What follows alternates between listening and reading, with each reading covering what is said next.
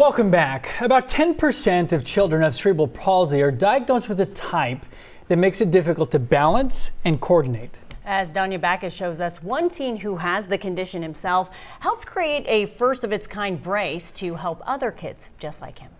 Since he was 9 years old, Dylan Law has had one wish. If you had magic powers, what would you do?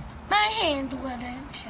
Dylan has ataxic cerebral palsy, a condition that affects muscle movement and control. I think I kind of knew my whole life that I was different. All of his life, tremors have caused him to struggle with things like drinking, writing, and playing.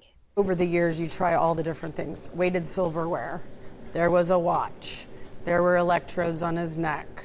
There were wrist weights, anything that would try to hold the tremors more steady. None of those things worked. Now at 17 years old, he says there's finally a device that gives him the magic powers he's always wanted, and he helped create it. To be completely honest, I never grew up thinking, oh my gosh, I want to be an innovator. It's called the Move D. The D stands for Dylan, a brace that helps minimize extremity tremors for people with movement disorders. So it is providing resistance against the tremors. Dr. Sharif Tarman is a pediatric neurologist at Children's Hospital Orange County. That sensory input back over the triceps helps kind of tell the brain you don't need to shake so much, and oh, by the way, this is where your arm is in space. For years, Dr. Tarman worked with a team of doctors, Dylan, his mother, and University of California Irvine biomedical engineer students to create the adjustable brace that can loosen or tighten based on fine or gross motor movements.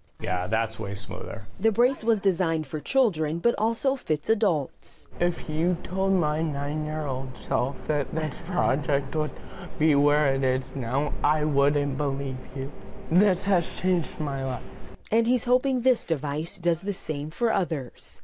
Danya Backus, CBS News, Orange, California. Yeah, new lease on life. We have a family friend whose daughter was born with cerebral palsy, and the therapy was just overwhelming to do it over and over. So to have things like this now, amazing. It really opens up opportunities for those people. What an awesome story. Well done.